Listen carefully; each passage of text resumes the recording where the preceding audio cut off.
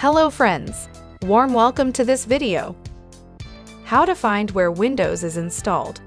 Are you ever curious about where exactly Windows is installed on your computer? It's a common query among users who want a deeper understanding of their system. After all, knowing the precise location of your Windows installation can be handy for various troubleshooting and maintenance tasks. In this video, we'll unravel this mystery together and show you the ropes on how to pinpoint the exact location of your Windows installation.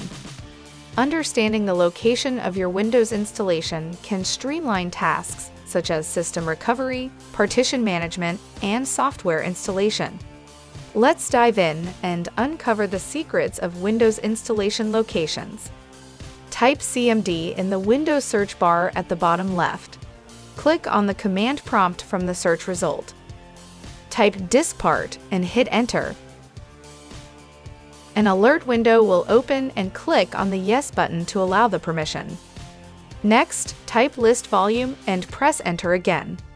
Observe the list of volumes to identify the one labeled as boot in the info column. This is the location of your installed Windows. Alternatively, open Disk Management by typing in the Windows search bar at the bottom left. Look for the volume with boot listed in the status column.